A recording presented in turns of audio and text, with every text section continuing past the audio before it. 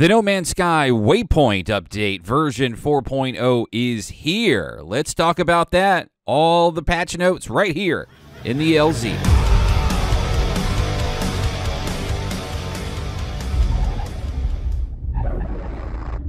My fellow travelers, you have arrived in the LZ by plane or train, or you're probably watching this on the toilet, just like you're going to be playing the Nintendo Switch version of No Man's Sky here starting today. And in this video, we're going to talk through a high level of the patch notes for the No Man's Sky 4.0 Waypoint update, and some of my initial impressions. Review to come later. I'm also picking up my Switch edition later today and hoping to have a quick review out sometime next week where I will probably endlessly brag about how I was right and all of that other jazz about the Switch edition. I had to do it sometime. Without any further ado, scrolling on the screen is the patch notes for our Waypoint update. Check the description for the link to see them yourself as well, but we're going to kind of speed through these because honestly, it's not a giant update content-wise. But rather, as Sean Murray hinted at earlier in the week with my previous video, that this was going to be more of a content realignment, and essentially that is really what Waypoint is. Now,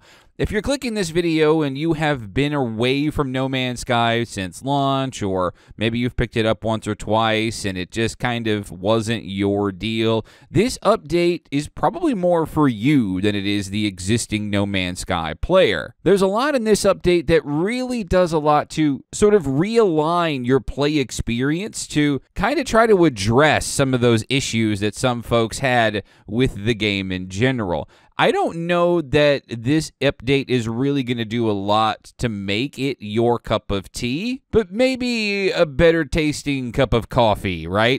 Well, I mean, let's just talk about it. First off, I think personally, my impression so far, the best aspect of this update is the custom game modes. The ability to sort of tweak your own experience, right? You don't like the grind, you can minimize it. You don't like stupid features like scanner recharging, which I think is probably the dumbest thing in No Man's Sky, if I'm being honest. You can fix that, right? You can change and customize your sort of depth of your experience as you please. There's a relaxing game mode. For players like me who like a little bit of a challenge, survival mode has been expanded a little bit. Auto-saving has been added to the game, which I hear really kind of cripples some of the folks who like to play the game in an exploitative manner. They added a trade rocket to the game, which honestly is kind of cool. I haven't really figured out sort of the utility of it yet. Like, I know it's to sell things from off-world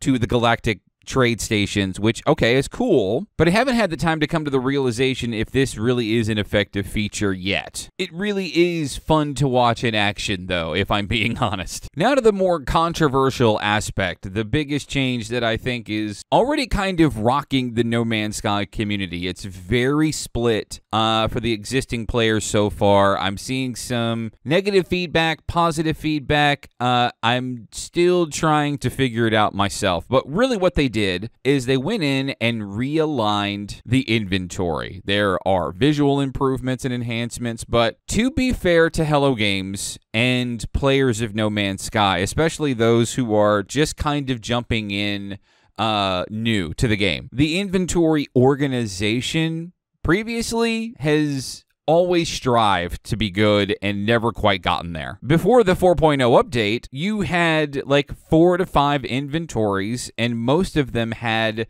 sort of an organization of sub-inventories. So it is super easy for people to get lost in the inventories of No Man's Sky. You have a suit inventory, you have a starship inventory, you have a freighter inventory, and then you have to deal with technology that's mixed in with those inventories. It's just kind of a mess to somebody who kind of wants their experience to be a little more organized. And inventory in games can either be great or be awful. And there's not a lot of in-between, right? Or you just don't have an inventory at all, or a very minimal inventory like Silent Hill 4 or something like that, right? That just kind of is like, here, you can only hold 10 items at a time, hashtag deal with it. you need to visit your apartment again.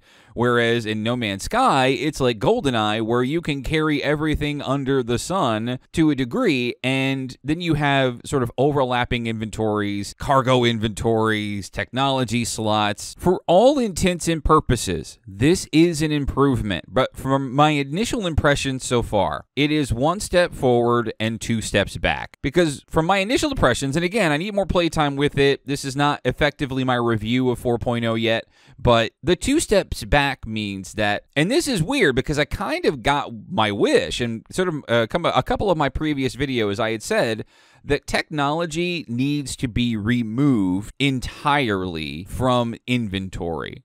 It just kind of plugs up the works. I did like the sort of mechanic that you get for kind of matching your inventories up. And again, I haven't had a lot of time to play with it, but from the initial reactions that I can see and sort of my initial playtime with it, this really deals a blow to technology. It deals a blow to sort of how you min-max your level cap. And the patch note says that it kind of effectively raises the level cap. It might. And again, I don't have any experience with it yet, but from what I'm seeing is it doesn't give you a lot of power to sort of overlap and sort of overly max out. It doesn't give you a ton of space. So I'm curious to see how this works. My sort of vision that I had talked about originally was, when it comes to technology, let me do it at the ship and the part level, right? Let me go into the engine and boom, there's engine upgrades. Let me go into weapons. Boom. Now I can manage weapon upgrades. They're still effectively part of the inventory screen. They're just locked off to where only technology can go here and only cargo can go there. I see what they did here, but it kind of reduces the experience of the overall upgrade challenges that you do and how you sort of max out your ship. It kind of streamlined that a little bit much. And from the initial impressions and from my impressions, this kind of needs to be expanded on a little bit more. I'll play around with it a little bit more and include an initial review starting probably next week. Of course, Nintendo Switch got a launch on this update. More on that probably next week on my official review for that game. PC folks continue to eat good. That's the footage that you're seeing here, captured on PC. AMD Fidelity FX Super Resolution is here. This is great. More ways to tweak your PC experience is always great. They did make some graphical changes, some atmospherics to the anomaly, some little bells and whistles, always welcome. Drop pods now have more of a mission structure to them. I don't know how I feel about this. I get what's happening, but they're making you work really hard when I can just go get money and buy suit expansions. So I guess I love that the options are there, but this change to drop pods is here or there. 4.0 also comes with a Twitch campaign. A lot of the most recent updates in the last couple of years have come with Twitch campaigns. So get to watching those streamers so you can earn some rewards. There has been the addition of story records, and the catalog comes with a better explanation of what you've done on the journey so far. The lore in No Man's Sky is kind of hard to follow for somebody like me that has not a very deep brain when it comes to subtlety, which, you know, No Man's Sky's story really is a lot of that. This log does a great job of sort of documenting the story so far in your journey, which is always nice. Crafting trees have been added. I haven't really had a chance to experience this yet, but the detailed steps for crafting complex products can now be visualized as a tree, allowing explorers to collect and prepare subcomponents in advance. So this is really nice because if there is a particular device or super expensive thing that you want to craft to sell to get a lot of units, it's kind of hard to understand what is needed to do that. And often you need to craft another super expensive, super complex piece of equipment to craft the thing you're really going for. So the tree is really nice because it helps you to be like, okay, I need this, I need that, I need that. It really lays it out for you, which is really nice. The previous large update got an expansion to asteroid fields, which was really great. They added rare asteroids now, which is kind of cool. I'm hoping that they kind of expand on this a little further. Really, it just says right now that they contain a range of new and rare exotic variants, but it doesn't really say what kind of comes out of that. so I need to take some time to try to find some, experience kind of what rewards and what these asteroids produce. They made some changes to milestone guidance, some changes to accessibility when it comes to ease of use, right? Those of you who want to play in first person but get motion sick, you can reduce or remove the first person head bob. Reduction of a lot of communication station icons on your screen. Cursor control is improved. We mentioned survival changes earlier, and hardcore explorers can test their mettle in a new ramped up survival mode featuring a greater breadth and depth of challenges to overcome, in addition to quantitative balance settings, such as fuel consumption and hazard intensity. Explorers must take care to repair their technology from damage and rely on their own harvesting capabilities rather than shops to acquire key survival resources. Interesting. I am definitely a survival player, so I'm kind of tempted to start a new survival save just to kind of get the full experience of what this looks like. Some quality of life changes like additions or changes to scanning. It takes for freaking ever to scan things, so it sounds like they've accelerated the speed of that. Movement upgrades for the jetpack have been made more powerful. Procedurally generated technology modules now stack in the inventory. Waypoint changes look better for your analysis visor. And Traveler Graves now do something other than advancing your portal glyphs, which is kind of nice. Cooking recipes have been added. I'm not much of a person who prepares food in No Man's Sky, some of you might. This is interesting. When you're disassembling technology, they're now giving sort of a technology package that allows you to sort of trade those with friends or maybe move those installs better from ship to ship. That's kind of a neat addition, because right now, if you disassemble technology, they just kind of give you bits and parts, and then you kind of got to work towards reassembling that technology again. They made some graphical changes to things in space and the anomaly. I think I mentioned that before. Dramatic Atlas changes. I haven't been to the Atlas yet to see what those are, but they're visual changes from what I can see, and nothing really functionally changed. The ability to name your save, which is really nice. There's a lot of folks who like to create a lot of saves, and it's nice for them to be able to track that. I am hoping that this is sort of a prelude to cross-save and cross-progression.